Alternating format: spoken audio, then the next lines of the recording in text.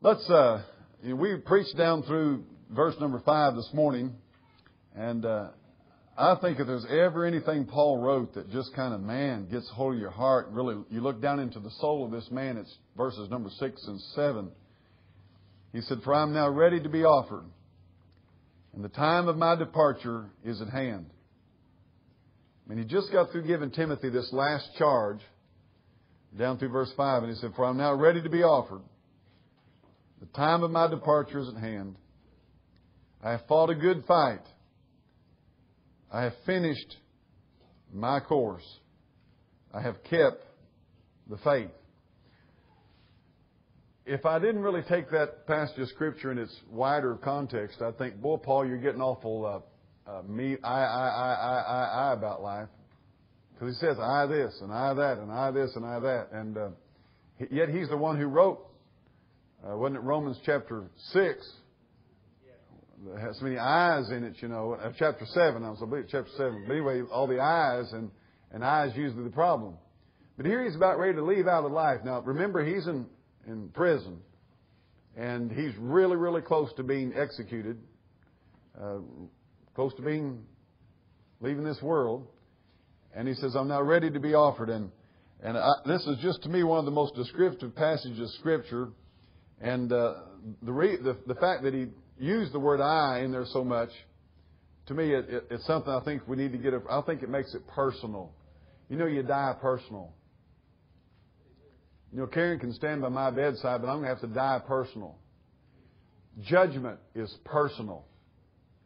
And there is personal accountability.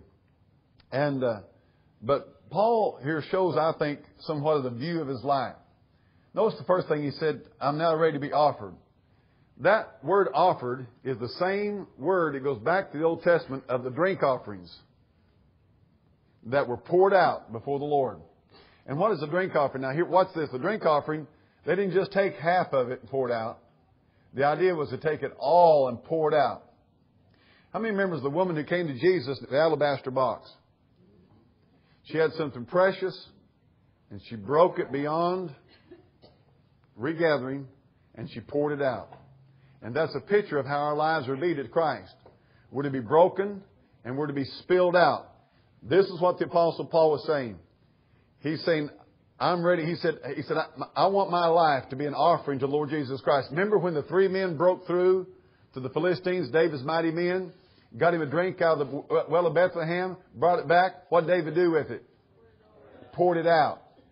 And the essence here is this, and here's the picture of what Paul's writing here is this: a life poured out for Jesus Christ. He didn't hold anything back. You know what he's saying? I gave it all. I gave it all. I poured my life out for Jesus. I really believe that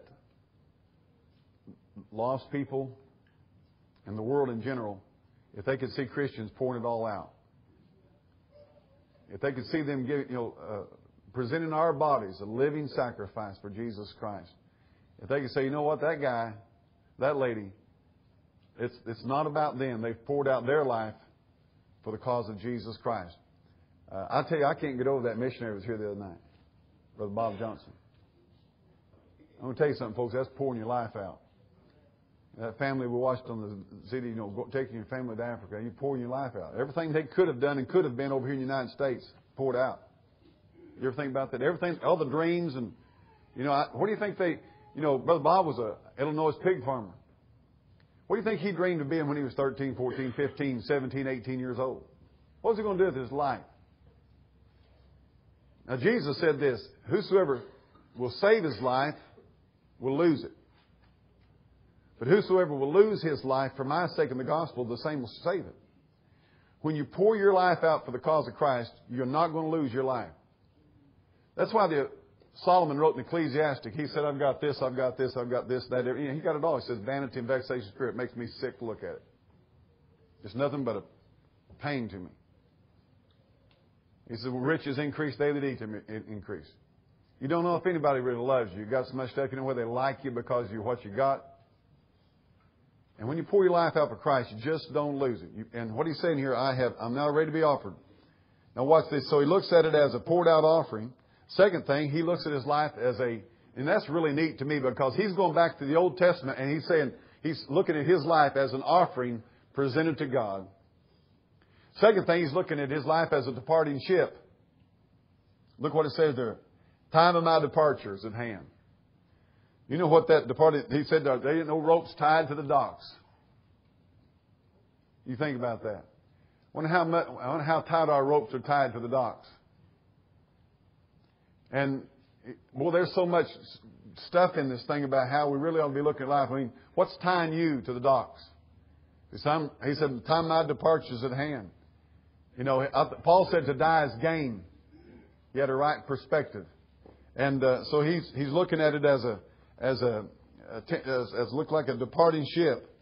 And then the next thing he says, I have fought a good fight. He looks at his life as a wrestling match. You know, and that's true. The Bible said, for we wrestle.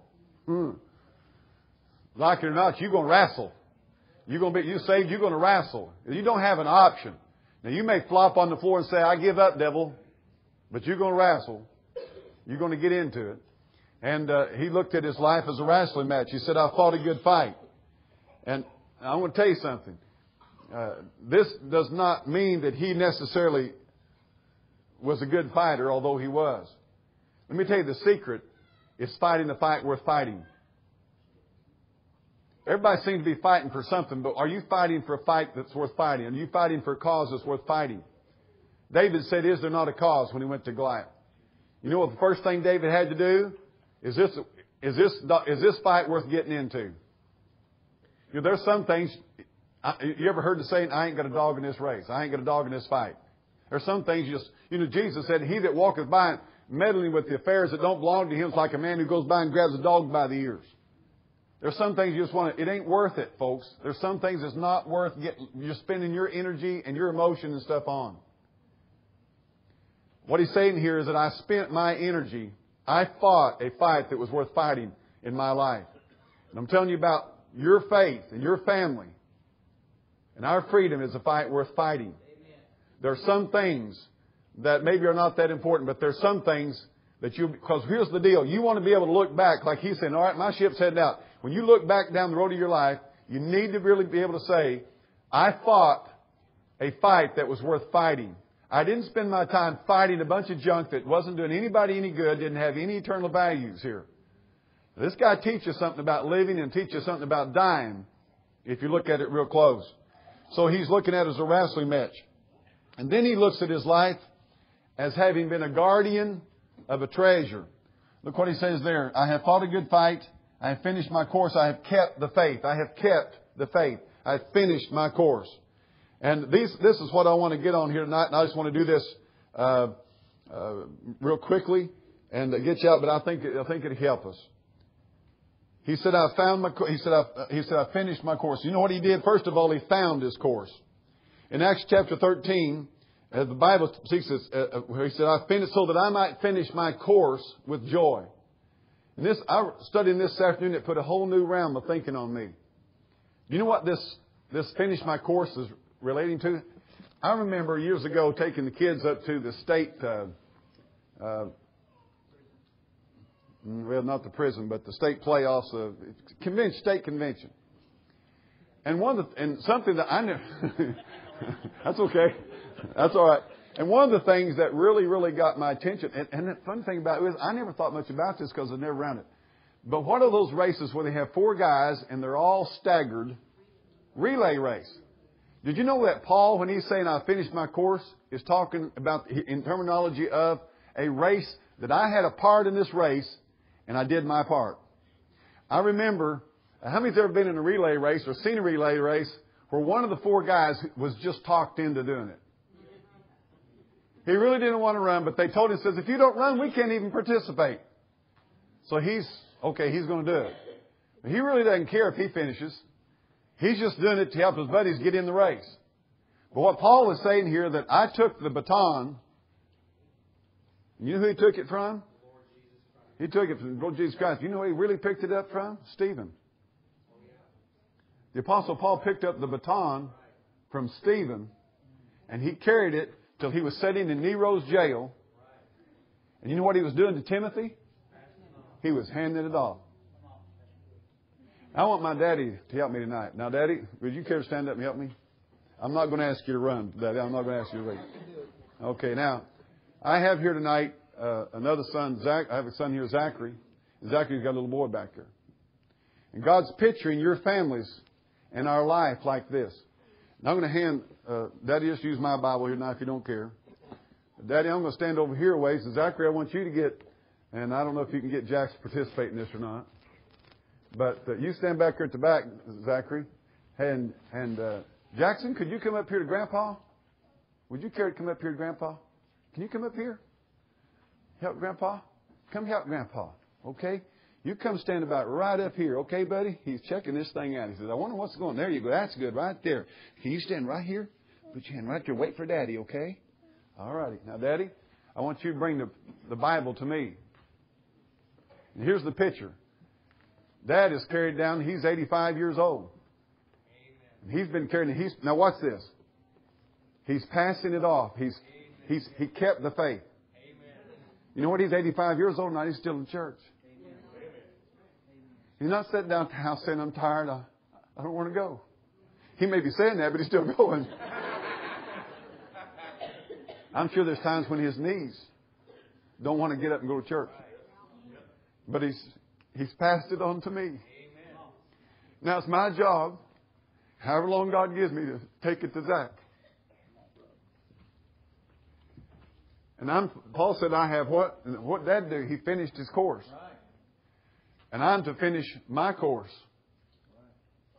And when the time of my departure is at hand, I need to have handed off to these boys something that's real. I don't need to get to be 80 and say, boys, I don't know. I tell you what, that's a big joke, church. You know, just be out mad at everybody and bitter at the world and quit church and quit the ministry. All right, Zach, you're supposed to pass it on to your son.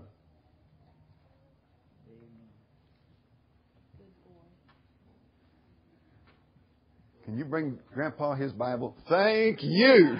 Boy, I appreciate it. He's ready to go again. He's ready to go another lap. This is what Paul's talking about. So tonight I want you to do something with me. Let's try this. Brother Ralph, I want to see you pass off the faith to one of your sons. You got a son here tonight sitting across somewhere, a daughter. You know what? You ought to pass it off. You ought to just get up and take a lap around and say, you know what? By God's grace, I'm going to finish my course. I'm going to hand this faith over to you. He said, I've kept the faith. I've finished my course. And I tell you this, the tragedy, beatest thing I've ever seen, is I'll tell you the devil will do a backdoor number on you. He'll get you bitter at life. You know, I'm going to tell you something. Your kids ought to see you die joyfully in the Lord. Amen. Still holding up the bloodstained banner with an eye on eternity. And just carry that faith. I tell you, the most precious thing we'll ever do is just what Paul's doing to Timothy right here. Is be able to say, you know, the time of my departure is at hand. I've kept the faith, finished my course. You know what? How many of you looking at a race tonight would think about a guy, and here he is, he takes off running his lap. He gets about halfway to the next guy, and he just stops, throws the baton out off the field, walks off the field. Leaves that buddy, leaves that brother standing down there with nobody bringing it to him. And that's what many of the childs had done to him. He's had his daddy stop in the middle of the race, throw the baton on the coffee table of life, and never show up for his own son. Never show up for his own daughter. Now I just want to encourage us tonight. Finish your race. Finish your course. Keep the faith. Pass it on. Some of you young people tonight need to make up your mind right now. Right now. God be my helper. If He ever gives me any children, I'm going to pass it on to them. I'm thankful for my mom and dad tonight.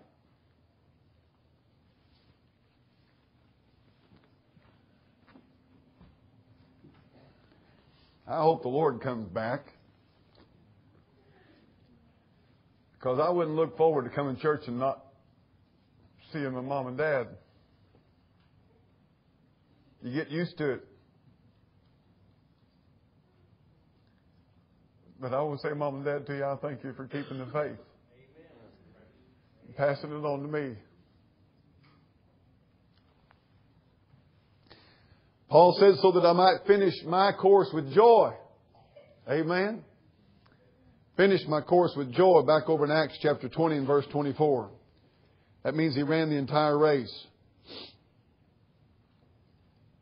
I get tickled. I don't get tickled. I get amazed over the years how many people I see come and go out of churches.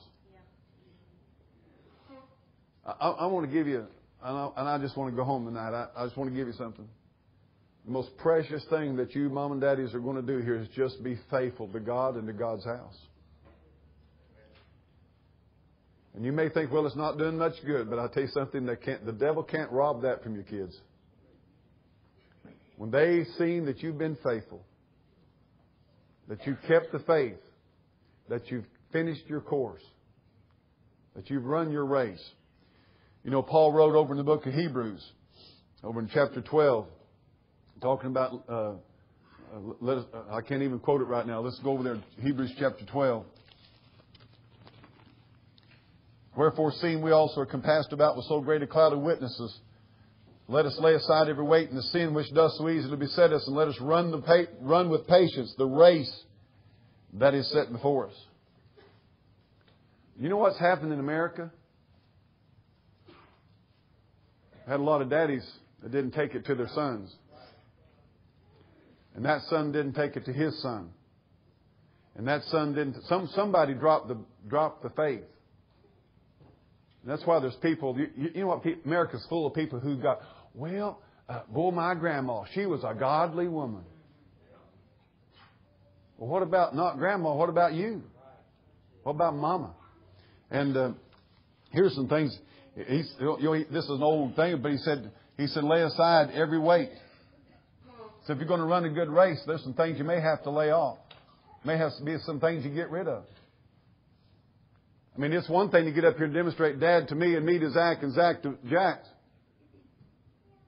But when I'm running my race, there may be some things, and I've had to get rid of some things in my life. You know, some things weren't all that bad, just things God said, Reg, you can't do. Reg, you can't. You know, there's a difference between good and excellent. And there might be some things that are not necessarily evil, but they're just things that I've had to lay aside because time is very short and you can only do so much in life. And there's some things it's not because it's wicked or terrible or something. You just there's some things. I had a guy ask and says, "What do you do for recreation?" I don't know. I guess work and study and go to church. I guess this is my recreation. I don't know, you know. But he said, lay aside some weights. You know, there may be things that's not the old illustration. You've seen them baseball players come up to the deal to the what they call that on deck, and they're swinging in things. They got donuts on the bat. Now, there's nothing wrong with swinging a bat with donuts on it when you're on deck, but it's pretty stupid when you get in the batter's box. You're to lay aside those weights. You ever seen anybody get in a race and come up there with old barn boots on and overalls and every bit of winter clothing they've got on and say, man, I'm going to run a race? No. Man, you know what? They lay aside stuff. Well, if we was going to go out here tonight and you said, Reggie, we're going to have a $500 race, I'd jump in right in the middle of it. I might lose, but I'd jump right in the middle of it. And I guarantee you what, I'd probably take off this coat right here and I'd get down, I'd take everything out of my pockets and I want nothing hindering me because I want to win that race. And that's what God is saying. He said, hey, if stuff in your home and stuff in your life is hindering you from running a race that you ought to run, get rid of some of that stuff. Doesn't mean it's terrible. Doesn't mean it's wicked. Just lay some things apart. That's not doing you any good. I'm telling you, one of the best things I did, and I've wrestled with over the years. One of the best things, a TV will just rip me up. Now you might be able to watch one, but I'll go, oh my land. Them stupid idiots. Boy, that makes me mad. And first thing I know, I'm just in Lulu land over watching TV. Now, you know what? I think Barney Fife is the greatest guy in the world to watch. I love to watch Andy Griffith. But you know what? I could miss time with God and miss what God has for me watching Andy Griffith. It ain't that that's so bad. It's lay aside. If it becomes a weight to me that's hindering my race, might ought to get rid of it. And then you need to keep your eyes right. Amen. You know what? Do you ever know this, that a coach, what will a coach do? If you're running a race like this and you're all the time running like this. First thing, you're going to run off the track if you ain't careful. Run into the fence. What did Jesus say? The Bible said, looking unto Jesus, the author and finisher of faith. If you're going to finish your course, just like Dad to me, to Zach, you've got to keep your eyes on Jesus Christ. You can't get your eyes on the preacher. You cannot get your eyes on your relatives. You can't get your eyes on other Christians. I'll be honest with you. I talked to a man today who's in a spiritual mess. You know why his trouble really is? Got his eyes off Jesus.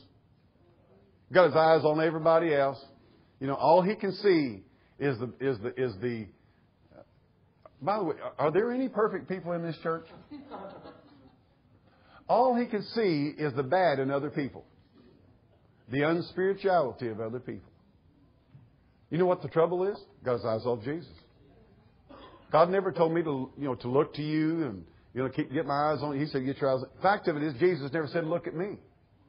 If I look at myself, all I can see is weakness and failure and sin and wickedness. But if I get my eyes on Jesus Christ, I want to tell you what, you get your eyes on the Lord, it'll help you finish your course. It'll help you keep the faith. It'll help you deliver that faith to the next generation. But you get your eyes on a bunch of other stuff, you won't do it. Paul said, run it with patience too. Remember, he's saying over here in Timothy, he's saying, I've finished my course. But you go back in Hebrews chapter 12, he said, run it with patience. Patience. There are so many times when I just want to walk off the track and go and just sit down. Just let somebody else run for a while. You ever get like that? Just, you've got a lot of 50-dash wonders. They can really cut that 50-yard dash. But the Christian life is a marathon. And that's what I'm getting to here. You want to see that fourth generation have the faith, you got to run it with patience. Patience. It ain't always going to be easy. It's not always going to be exciting. I come into church sometimes, and I'm just like, and I see other people like that. But it's just running it with patience. You know how you get there? 1 foot in front of the other. 1 foot in front of the other. 1 foot in front of the other. Sunday night, Sunday morning. Wednesday night, Sunday morning, Wednesday night. You just keep on running it with patience. You just keep reading your Bible. When it seems like you're not getting anything out of it, you keep praying. When it seems like the prayer ain't getting no higher than your head, you keep praying. Did you know that your prayers are not dependent upon how you feel about your prayer? They're dependent upon the name of Jesus Christ. You pray anyway. And you just keep praying with patience. And you're going to go through some bad times. You're going to go through winter times. And you're going to go through winter times in your spiritual experience. You're going to go through times in your life when the leaves are gone. The walnuts have dropped. And the squirrels is getting them. And they just seem like there's nothing there. And you're going to go through times when you seem like, man alive, I plowed this garden up and I planted my seed and it's all for nothing. And everything you put your heart and labor into seems like it don't amount to anything. You got to just run with patience. Patience, patience. Patience, thou art a virtue because of thy scarcity. The Bible said Jesus, who the joys that set before him. So anyway, I just want to say this to you tonight.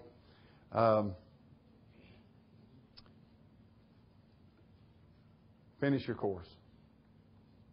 Keep the faith. And remember, there's somebody standing in front of you that's hoping you'll finish and get to him with the Word of God. Okay? I know I didn't have a whole lot for you tonight. I hope it helped you. But, I've got one consuming desire. That is, I want all my kids saved.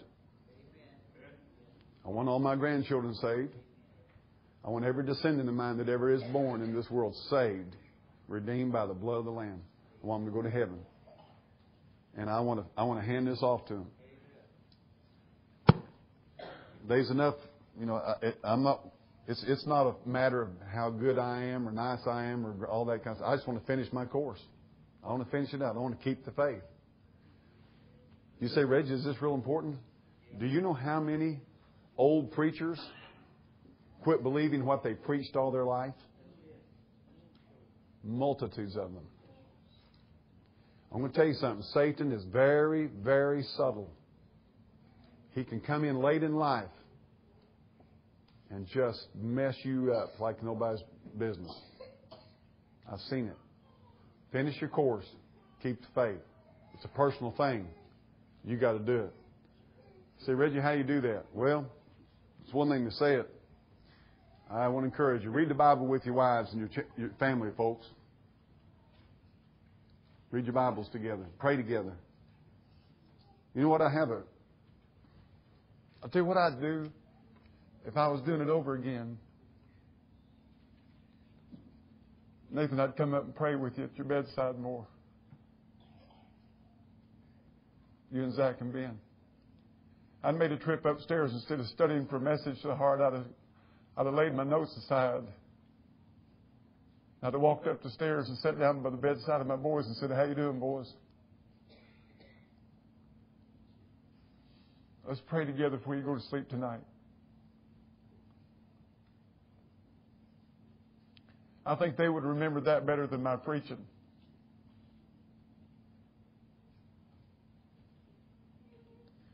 Your kids is going to remember. I had a man tell me one time, he said, Reggie, he said, I never remember a night when I was growing up as a boy in my home that my daddy didn't come upstairs and sit down and have prayer with me. And that man's serving God and has went through a lot of fire in his life. Lost a son at a young age. But his dad handed off to him a faith that he believed in.